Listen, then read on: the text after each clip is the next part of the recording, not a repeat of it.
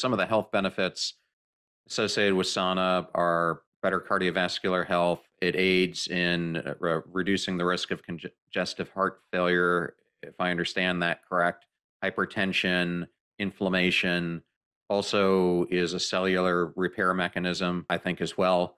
So those are just some of the health benefits, not getting into the mental health and cognition benefits. Did I miss any of the major ones? Well, yeah, let's dive a little more into the cardiovascular because it's a little more nuanced than that. So, sauna, in many respects, heat stress, hot tub, hot bath, sauna, the physiological response to heat is happening, the same thing that's happening with exercise. So, the physiological response is very similar. Your heart rate elevates to about 120 beats per minute. That's indicative about moderate intensity aerobic exercise. Your blood flows increase to the skin to facilitate sweating. So you start to sweat and help you cool down. These things all happen when you're in a sauna or hot bath or hot tub, or when you're doing moderate physical aerobic exercise. In fact, there's been a head-to-head comparison. The sauna, 20 minutes in a sauna, a hot sauna, mimics 20 minutes on a stationary bike intensity aerobic exercise. So this is, I think, about 100 or so watts basically on a stationary bike. So the same effects are occurring. So basically, while you're doing the sauna, while you are exercising on the stationary bike, your heart rate elevates, your blood pressure goes up during that activity. However, when you are completed with the sauna or the exercise bike, blood pressure goes down, it improves. It goes down even below what your baseline is.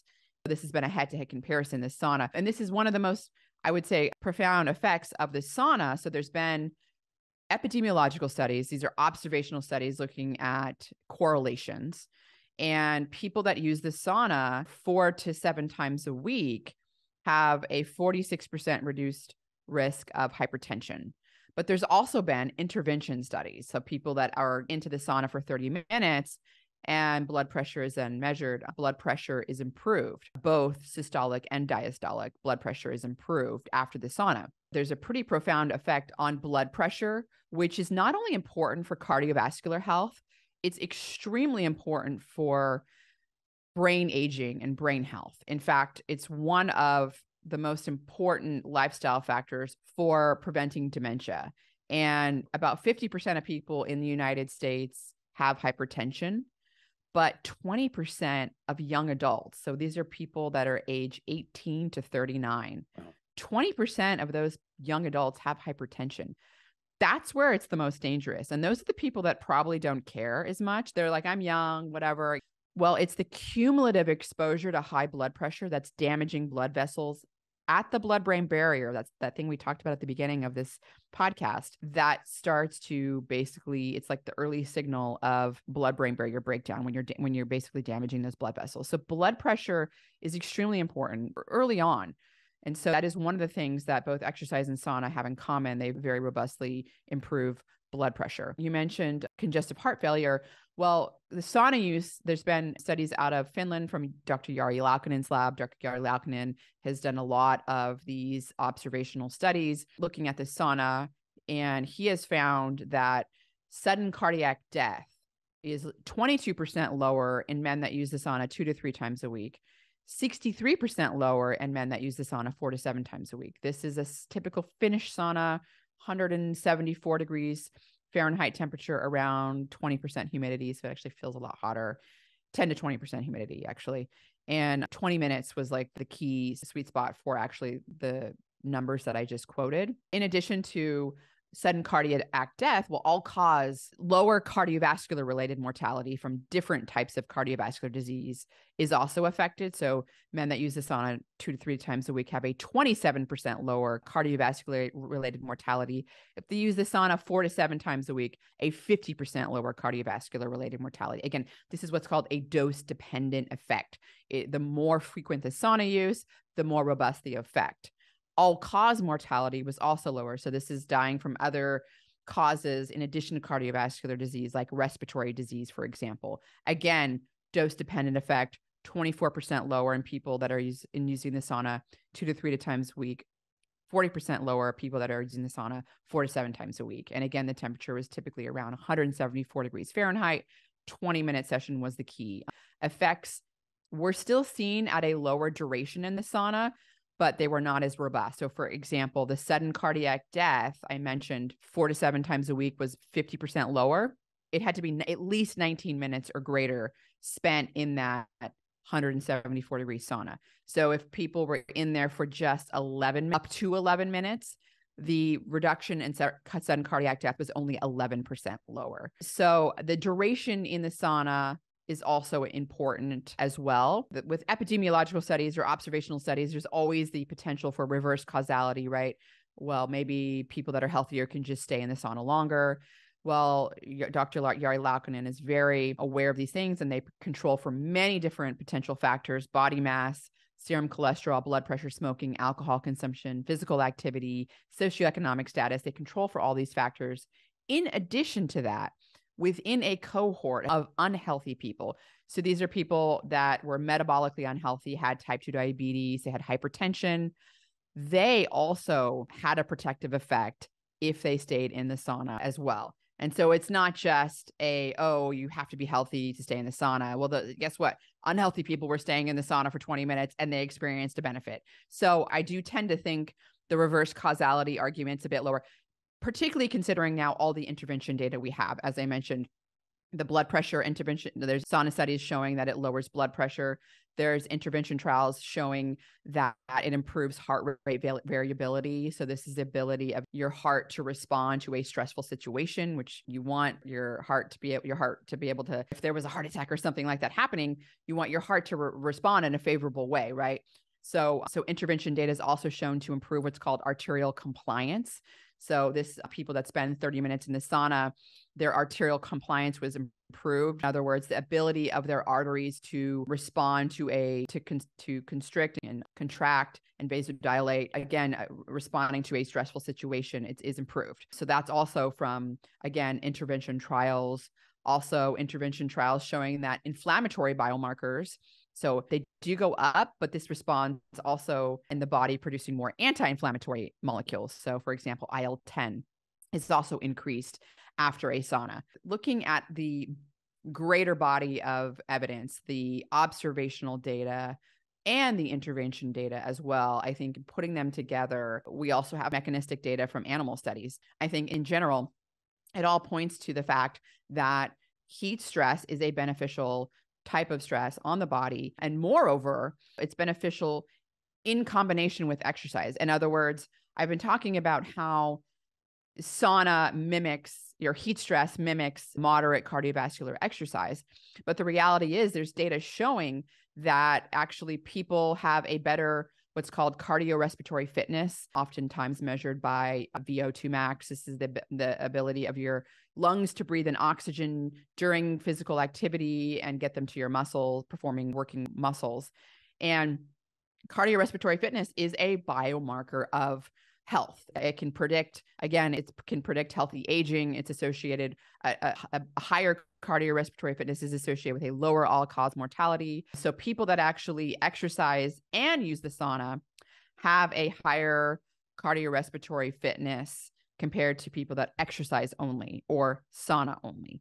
So the two together are better than any one alone.